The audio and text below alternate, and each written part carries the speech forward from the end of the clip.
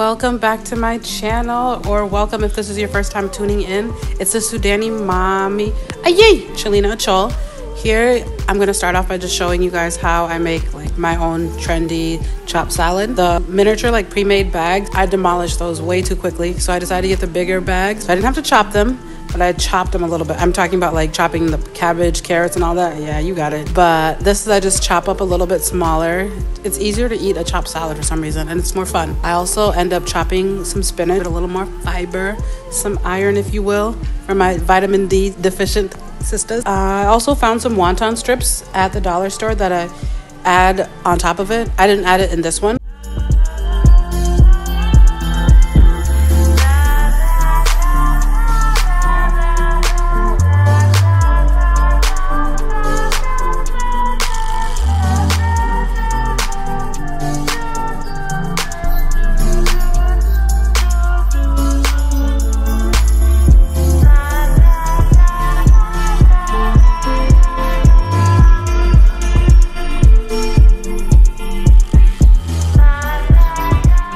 I use an Asian sesame dressing that I found at Target, and then you can add whatever protein on top.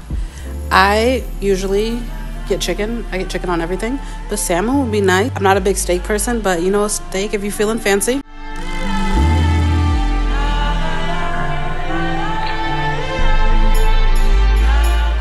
But yeah, that is pretty much it. Enjoy.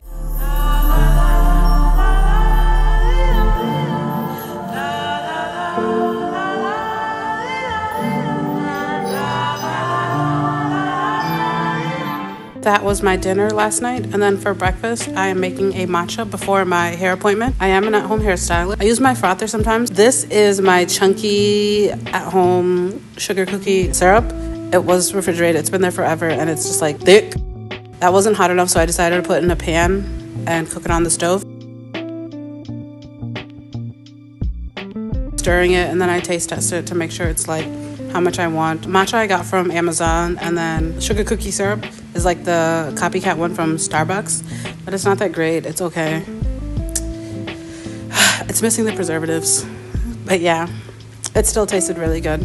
It's giving more like an depthful vanilla syrup, more or less than a sugar cookie syrup.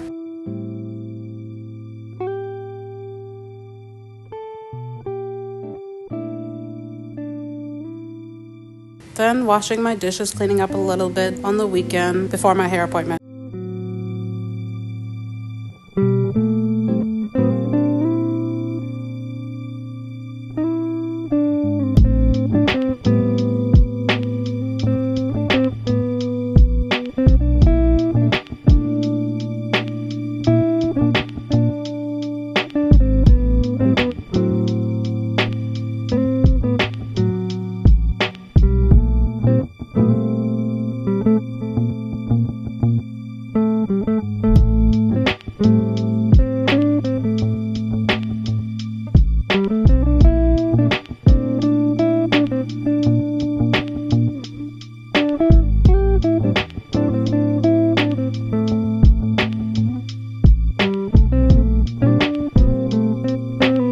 Okay, now let's get started on the dread extension. This client, I first did their hair in 2020 for the first time.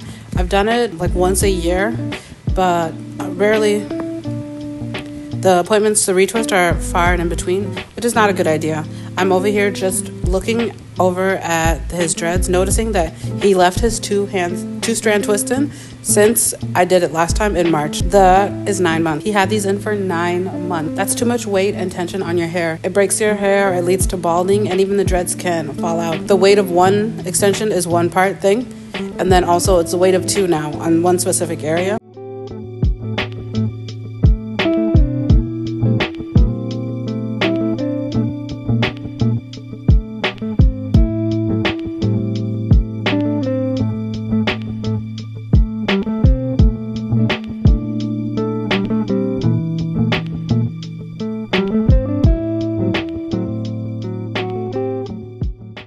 After I took out the two-strand twist, I washed his dreads with a clarifying shampoo and conditioner. Here I am just parting out his hair and deciding what dreads are going to go where.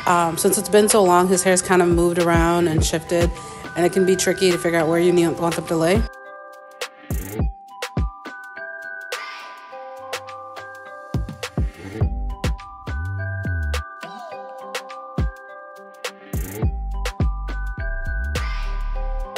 Like I was saying, it can be tricky figuring out where you want the dreads to lay. They're all extended dreads.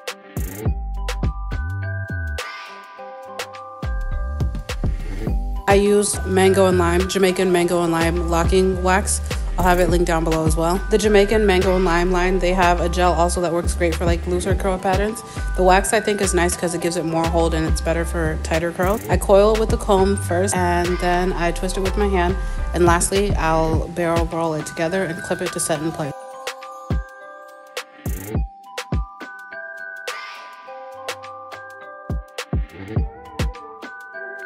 So here I am doing the same thing again, getting some wax around it.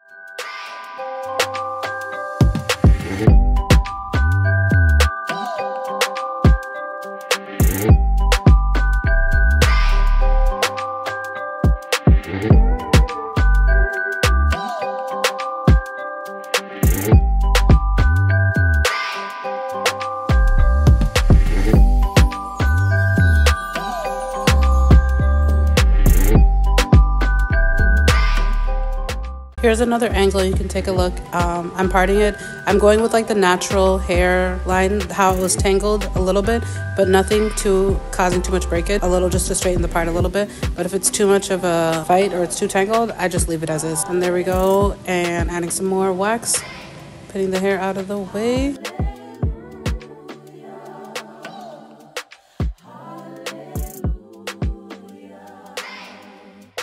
I like using a comb at first at the root because it like picks up all the hair and brings it together, and then twisting it with my hand.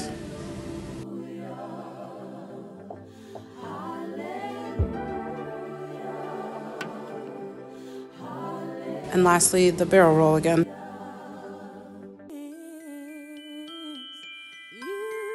I'm going to show you guys, this one is me reattaching a dread extension that fell out before. At first I'm detangling the hair, combing out the end of some loose hair. I have this because I'm reattaching an old piece. When you get a brand new one, the hair automatically comes combed out.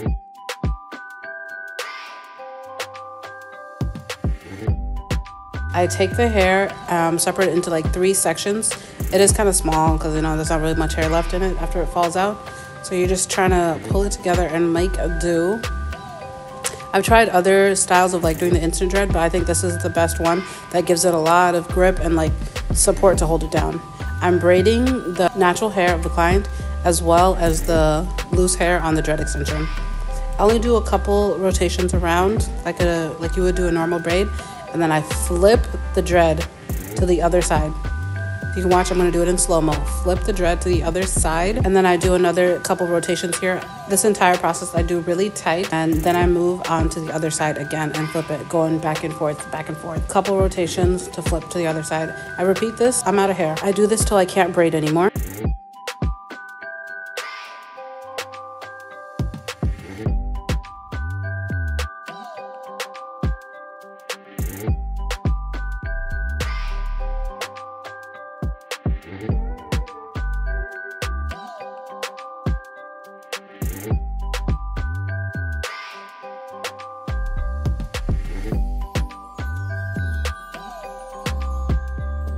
When there's very little hair left over, I wrap it around the dread, and this gives it a nice anchor.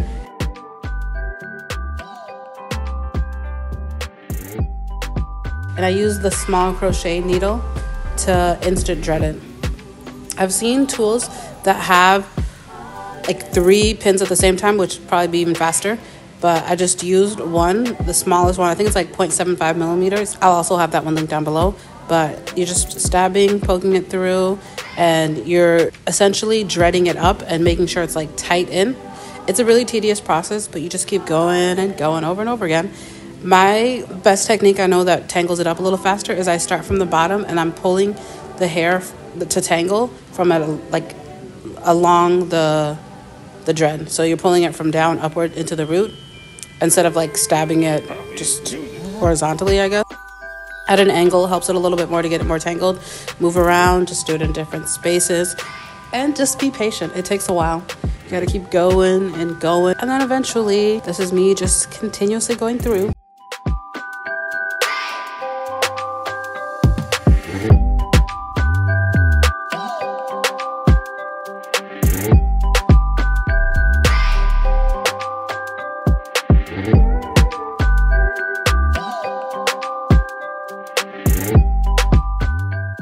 I blow dry it and for about 15 minutes, but if you have a dryer you can sit under, even better, so you don't have to stand there with your hand getting tired. And this is the finished product after I take out the clips. Yeah, dread extensions wear. This grew out of his scalp. Isn't that nice? If you enjoyed this video, stay tuned for more hair tutorials on my page. If there's anything else you'd like to see, just let me know. Thank you for watching, and please subscribe to my channel. Bye.